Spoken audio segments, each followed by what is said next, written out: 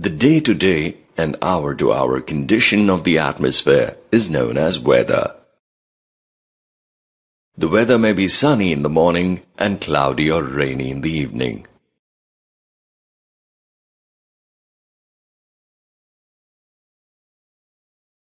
Climate.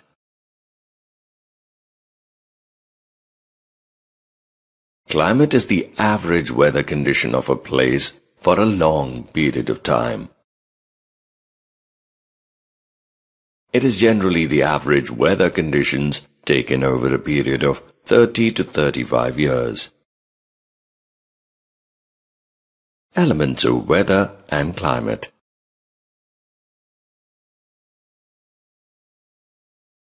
Temperature, humidity, air pressure, rainfall, direction of wind, sunshine or cloudiness. Temperature.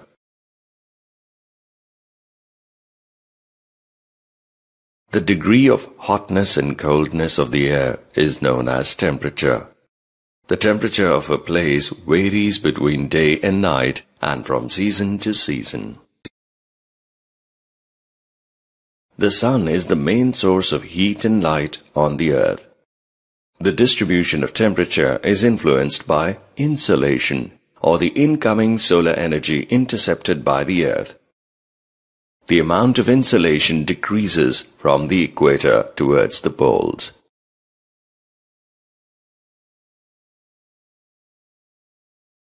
Measurement of temperature.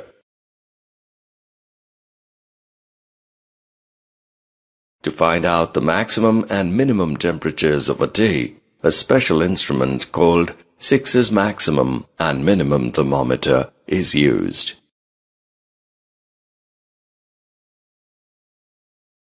Air pressure.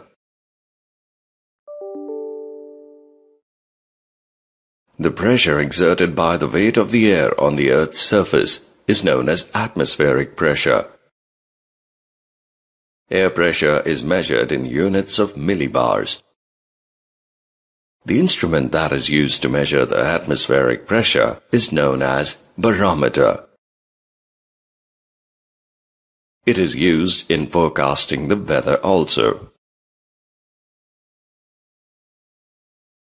Factors influencing atmospheric pressure. Atmospheric pressure varies from place to place and from season to season.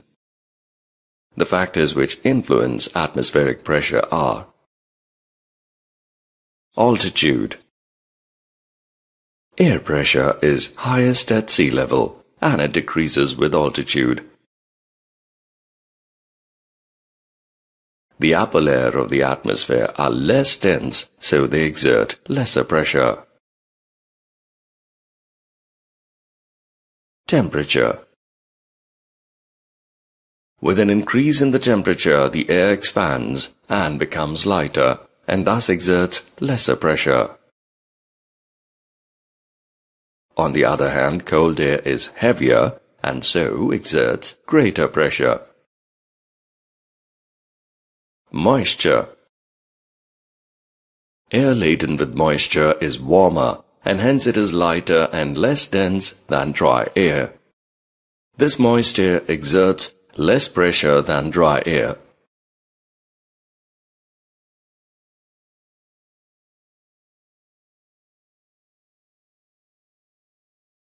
Pressure belts.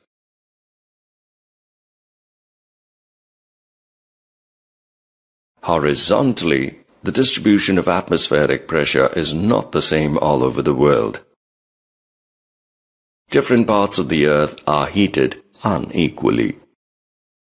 Like the heat zones, we also have 4 major pressure belts around the earth. The permanent pressure belts of the earth are: the equatorial low pressure belt, 5 degrees north to 5 degrees south. The subtropical high pressure belt, 30 degrees north to 35 degrees north and 30 degrees south to 35 degrees south. The subpolar low pressure belt, 60 degrees north to 65 degrees north and 60 degrees south to 65 degrees south. The polar high pressure belt, 85 degrees north to 90 degrees north and 85 degrees south to 90 degrees south. This is a pattern of alternate high and low pressure belts over the Earth. The equatorial low pressure belt. This belt extends from 5 degrees north to 5 degrees south latitudes. The air at the equator gets heated. Warm air, being lighter, rises above, causing a low pressure to develop here. This belt is also called as doldrums because it is a zone of total calm without any surface wind blowing. Subtropical high pressure belts. This belt extends from 30 degrees to 35 degree latitudes, both north and south of the equator. The air that rises in the equatorial region gets cool when it goes up and sinks down in this belt, creating a high pressure zone. It is also called as the horse latitude. Subpolar low pressure belts. These belts are located between 60 degrees and 65 degrees in each hemisphere. In this zone, the warm winds blowing from the tropical region meet the extremely cold winds from the polar region. This creates a low pressure belt. This region is marked by violent storms in winter. Polar high pressure belts. At the north and south poles, between 85 degrees to 90 degrees north and south, the temperatures are always extremely low. The cold air sinks down and gives rise to high pressure over the poles throughout the year. These areas of polar high pressure are known as the polar highs. These regions are covered by permanent ice caps.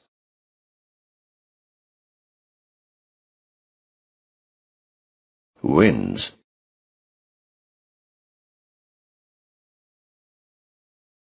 Moving air is called wind. The difference in pressure conditions on different parts of the earth make the air move. Air moves from high pressure areas to low pressure areas. A wind is named after the direction from which it blows. For example, the wind blowing from the west is called westerly. We can study the direction of the wind with an instrument called wind vane. The instrument that is used to measure the speed of the wind is called the anemometer. Type of wind. Winds can be broadly divided into three types. Permanent winds. The winds that blow between the major pressure belts of the earth are called permanent winds, because they blow in a particular direction constantly throughout the year. The three main permanent or planetary winds are the trade winds. Trade winds blow from the subtropical high-pressure belt to the equatorial low-pressure belt in both the hemispheres. They blow from the northeast direction in the northern hemisphere and from the southeast direction in the southern hemisphere. The westerlies. The westerlies blow from the subtropical high-pressure belt to the subpolar low-pressure belt in both hemispheres. The direction of these winds is southwest in the northern hemisphere and northwest in the southern hemisphere. The polar winds. The winds that blow from the polar high-pressure belt to the subpolar low-pressure belt in both the hemispheres are called the polar winds. They are extremely cold winds. They blow from the northwest direction in the northern hemisphere and from the southeast in the southern hemisphere. Seasonal or periodic winds. These winds always blow at a certain time of the year or day, but they do not blow permanently like the prevailing or permanent winds. Monsoon winds in India are the best example of seasonal winds. Land and sea breezes are also periodic winds. Local winds. These winds are unique features of a certain area and blow over only a small area, that too only during a particular period of the day or year. For example, the Lu in northern plains of India.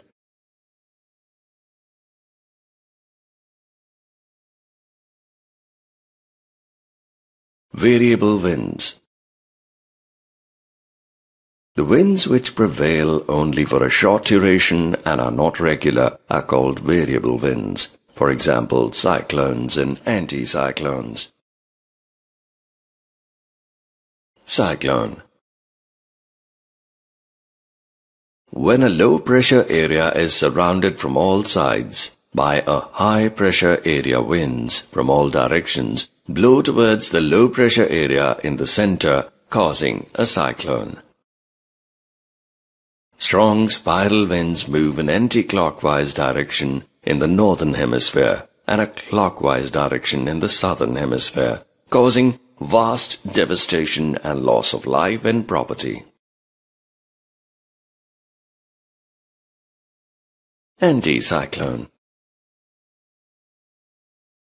When a high-pressure area is surrounded by a low-pressure area on all sides, gentle winds begin to blow out in a spiral motion from the center in all directions, resulting in anticyclones.